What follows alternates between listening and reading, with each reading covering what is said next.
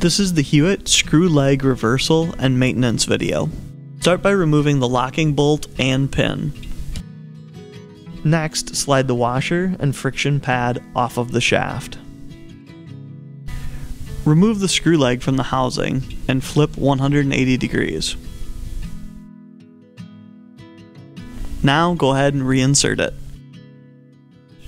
This will switch your tire position on your dock. This allows the boat lift to be set closer to the dock. Reinstall the friction disc before the steel washer. At this point, you're ready to go ahead and reinsert the roll pin and lock bolt. With the outer housing removed, we can now perform maintenance on the screw leg. Use an Allen wrench to remove all 6 screws.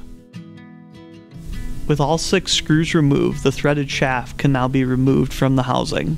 With the screw leg fully disassembled, you can now perform maintenance. All parts are individually for sale on HewittRad.com.